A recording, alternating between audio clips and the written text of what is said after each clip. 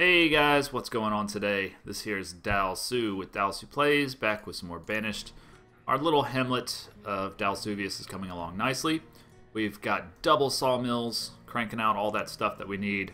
Wood is an important kind of base resource that you pretty much build your whole city on, so you want to have a good established wood industry before you start getting crazy and doing all kind of outlandish things like building town halls. Which is almost done, actually. The construction is happening right now, and should be finished this episode probably relatively quickly. We are wanting to put down some sheep here, so that we can get both wool and lamb meat. Mutton, as it's called.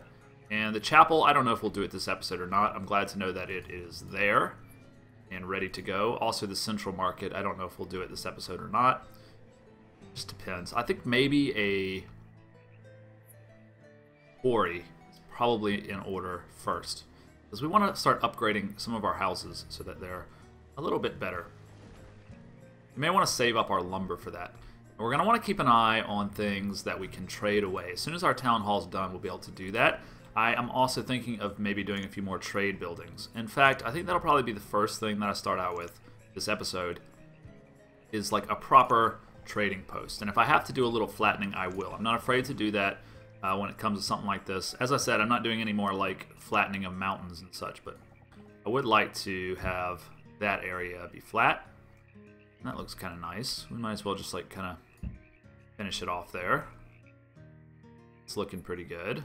Yeah, I don't think that that's out of line. Not really, cheating outlandishly or anything like that.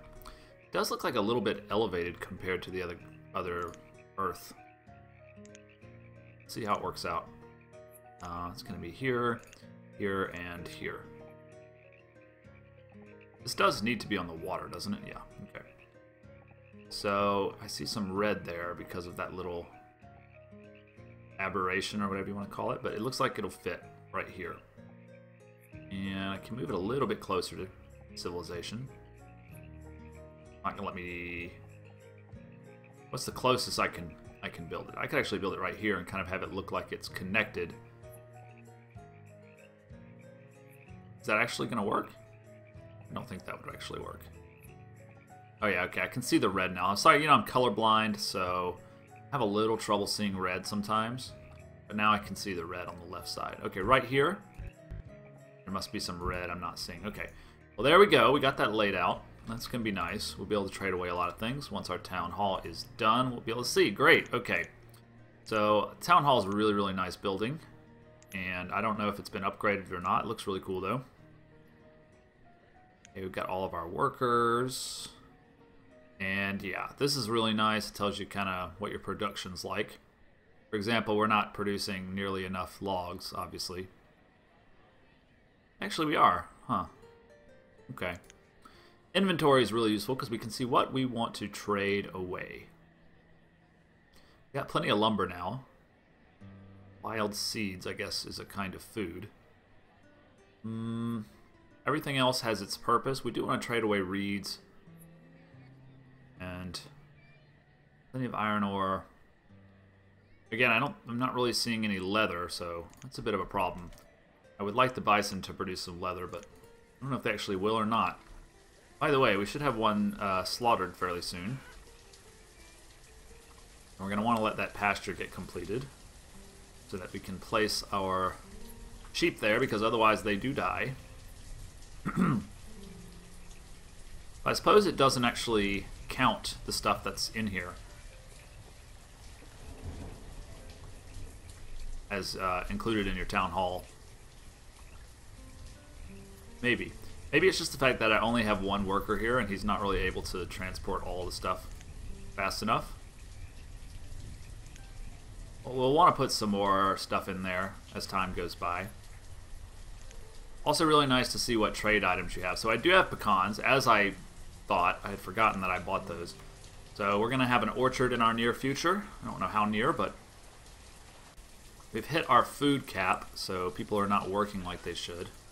Which, really, I would raise it, but more than 5,000 food is not at all necessary, and I'd rather have these people go about their business and most especially cut down some trees. So why don't you do those? That'd be great.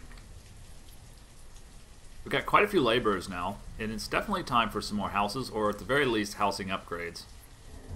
I don't want to do that.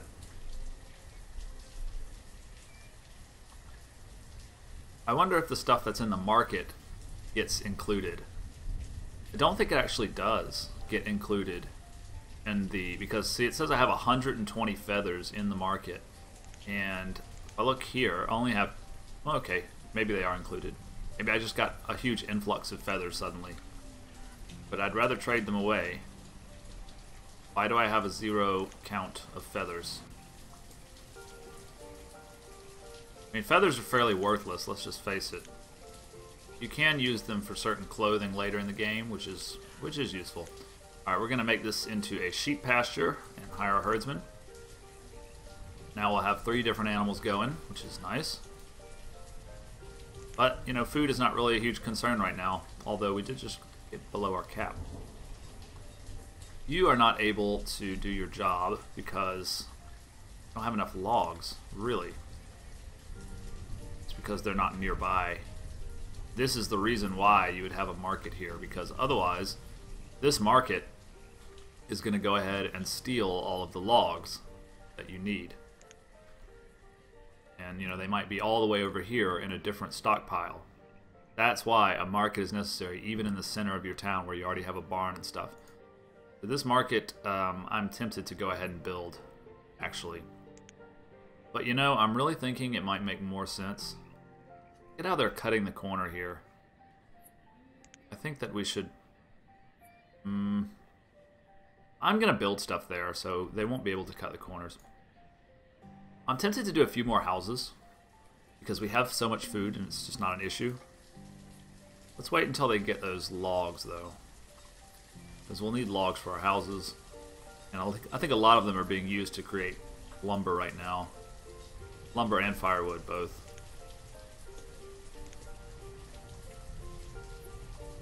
But I'm pretty happy with things. Be real happy to fill this out with housing. Maybe too much housing in one place and not broken up enough by the jobs that the people in the housing will do, but, you know, I think it'll be alright. And also circle this market with lots of housing, if we decide to do that, but, you know, this is going to be the industrial quadrant, so we are going to want to have houses there. Once this is done, we'll probably build some houses on the other side of these fields, and then do our quarry and such up here. We'll want to strip this whole area bare of trees, bit by bit. Especially now, since we really are running out. Have you gotten the feathers yet? You still haven't. I wonder. Is it an issue of this guy? Is he bringing feathers? Oh, he's just going to get something to eat now. I don't know what's going on with him. I don't know why he would have been all the way down there. Maybe he went to get the feathers and then people took them and put them in their houses instead. No, there's feathers there. Maybe he went halfway to get the feathers and then... You know, this is where the market really solves a lot of those problems. Because Dwig or whoever, he'll just walk here and get whatever it is that he needs and walk right back. And it's not like that market is going to be able to steal all the things. It is going to require quite a few people to operate. I believe it'll probably be around 5. So that's, you know, as many laborers as we have right now. Of course, we don't have to do them all at once. We do it bit by bit.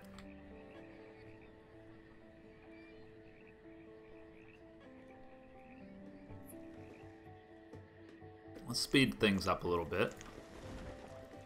Get to work on all that. Make sure it's all cut down. We'll want to do these too. We want to be thorough about this. Grab this tree and these trees, this tree, those trees, these trees. And you've still got plenty of work to do, so we'll leave you alone. But having our food capped makes that a lot easier, obviously. But I think people are kind of running back and forth between as we hover around our food cap right now. It's not really the way you want it. It's very inefficient. I kind of assume that's what happens. Still don't have the feathers, eh? Alright, well, it says we have plenty of feathers, so I don't know why you wouldn't. We are getting to a position where we have a lot of lumber as well. Firewood is okay. Great. Some new laborers have arrived. Okay, I'm going to turn this market on. I want to get this done. I think that'll make everything run a lot smoother. While also working on this trading post. Should be done soon. Here comes another trader, speak of the devil. I don't know what we have to trade away to him. Hardly anything. We've got firewood, some herbs. By the way, we're about to run out of herbs, it looks like. I'll have to keep a close watch on that. So, we've got all kinds of nice things. Herbs can actually be grown, right? That would be really nice if we could afford that, but I really don't think we will be able to. Yeah, I don't think we're going to be able to afford anything right now. We're just going to have to wait until things kind of even out for us. Particularly getting this market done ought to help, at least with logistics and such. And this trading post is now done, so he's going to want a worker. At least one. No, he's not done yet. He's just almost done.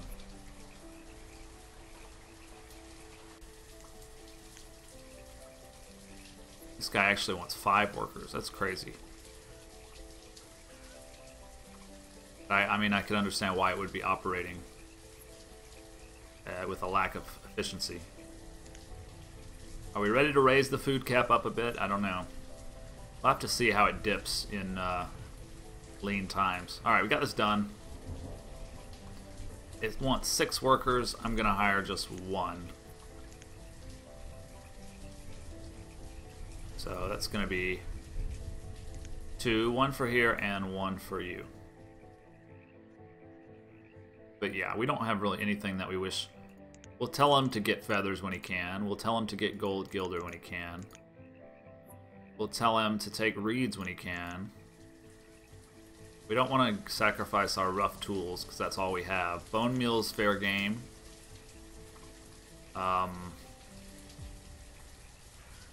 That's about it, I think.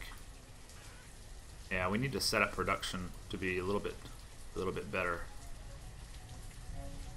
I am happy with the amount of lumber I'm generating, though. We should be fine with firewood as long as we don't run out of lumber, which is a very real possibility. The forester's not gonna... I hate how these trading posts always have this little graphical glitch. They always have it, and it's just kind of distracting from the otherwise perfect ambiance of the game. See it? I don't know if you can see it on YouTube, but it is there. It is there. Farm supplier is not working. He died, but he was replaced. And I guess this one got 2 somehow. We don't want... Yeah. Well, I guess you could have 2 and I could have 1.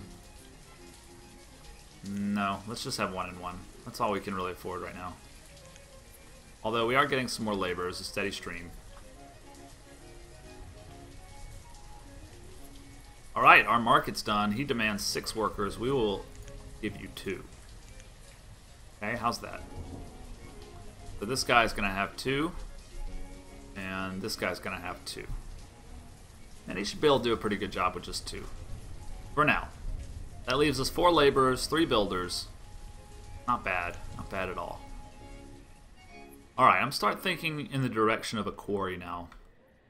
And I think before we build a quarry, a little area of housing may be in order.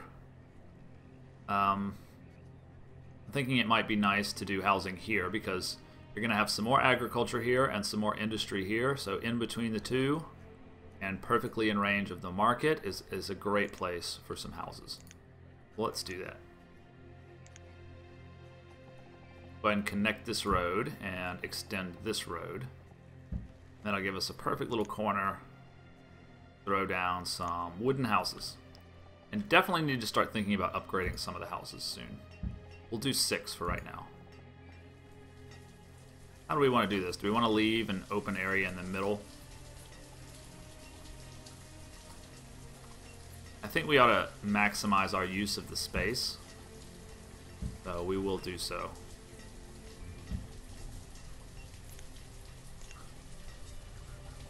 Because we have a lot of industry buildings we need to build over here. We don't want wasted space. So that's going to take up most of our logs, and we may have to end up, yeah, in fact we are, going to immediately have to start cutting down some more logs. And you know, Dead Inside left a particularly good tip. He said that if you pin this window, then you can go over here and build stuff, and you can see the radius. Until that happens, I suppose. Pin. Pin yourself. Okay. So now, if I want to build something, say I want to build houses, I can know exactly where the ring is. Really useful tip. Thank you very much, Dead Inside, for that and all your other awesome tips and comments. Yeah, he's running out of trees.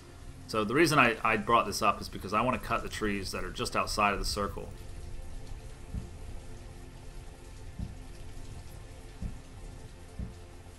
And these as well, if I can. Alright, that's a little bit too much. But hopefully we'll reach that food cap really soon. And then... Why is this a problem? No citizens. Did the other one die? Yeah, I need one to work here. What I need to do is just lower the caps. And then sort it out that way. We'll have one each? Yeah, okay. That'll have to be enough for right now. Okay, we've got our first real trader. And he's offering some beef jerky, which I can trade for. With feathers, I have 100 feathers, so let's trade away 100 feathers for... How much beef jerky will that get us? Mutton cuts and pork also seem nice. He just brings all kind of food, doesn't he? Mostly it's goods. Okay. We'll trade that. We'll trade the 10 reeds, and we'll trade the 6 bone meal. And we don't have any gilder to trade, so that's 128. So let me do a little quick math here. I wish I would do the math for you and just tell you how much, but 20 would be 80. Is that correct? Yes. Okay, so another 10 would be 30. Be 8 plus 2. Or maybe we could just get 4 of these. Okay, so that's a little meat for us. And it helps us reach our cap quite easily, which will mean more laborers, which will mean more trees cut down, which is what we really, really need right now. More trees. I wonder how a forester would actually manage up here. Let's see. Yeah, it's not quite a good shape for a forester. We could do one here, but I think we need our quarry to be there. Although, we could put one here, and a hunter, and a gatherer, and a medicinal place, because we're running out of herbs, it looks like, more or less. I don't know. That would be an interesting idea. Is this a new merchant? We can dismiss you. We don't need any of that right now. We'll dismiss you as well. We don't want any more of your stuff. That is an interesting idea to put another forester up there, but I don't think I will. I would cherish that space in the future, I know, and I don't... It is a pain in the ass to demolish things and have to rebuild them. We are going to do that probably with this group of things as we grow out that way, but right now we have plenty of space, so there's no issue. In the future, space will be at an all-time high premium, so we have to be prepared for that. Okie dokie, our new houses are coming up nicely, and we might start thinking about maybe a quarry here pretty soon. Let's look at our options in terms of that. Alright, it's going to be like a small quarry, I think. 10 stone and salt mine is a small one. A small quarry. Yeah, we could go ahead and do the big one, but I say we do the small one. I think it may be best if it kind of backed up to this. I don't see any reason to not do that. Although it's going to leave a kind of awkward middle ground here, though. We could fill that up with farm, with an orchard even. Let's do that. Let's do like this.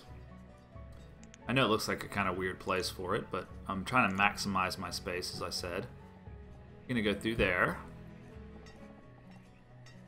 And then this will be like so. And like so. And you know, this space might be best reserved for either housing or an industry. I was thinking maybe a nice pecan orchard. It would be in a weird shape, but I don't see why not. We'll save that space. We'll put a pin in it and maybe decide later. But guys, I'm out of time. Wow, this time really flies when you start playing this game. So much fun. So thanks for watching, and I'll see you on the next episode. Same time tomorrow around 9 o'clock in the mornings when Central Time is when I usually release it. So you can look forward to an episode every day. Like and subscribe. It would mean a lot to me and help me propel me forward through the trying times of this, hamlet in the middle of the forest. Thanks, guys. Peace.